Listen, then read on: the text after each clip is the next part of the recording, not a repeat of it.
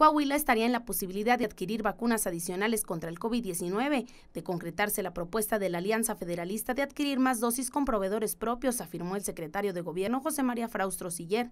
Sí, ahí yo escuché creo que al de San Luis, otro también que dijo que tenían 200 millones, y así cada estado tiene recursos para eso. Entonces la idea es buscar economías de escala en ese sentido, ¿no? Dijo que será este miércoles cuando los gobernadores que forman parte de la Alianza Federalista, entre ellos el gobernador de Coahuila, Miguel Riquelme, aborden en una reunión especial el tema, el cual no está fuera de la legalidad. Legalmente, siempre y cuando esté bien controlado por los sistemas de salud de los estados. En nuestro caso, pues por lo que regionalmente se ha establecido, ¿no? como sistemas de salud. Yo creo que perfectamente se puede hacer. Muchas empresas están dispuestas a ponerlo ellos con tal de que se haga rápido, con velocidad y con calidad. Entonces, bueno, pues, tienen que revisar todo ese tipo de situaciones. Con imágenes de Martín Rojas para RCG, Lorena Zamora.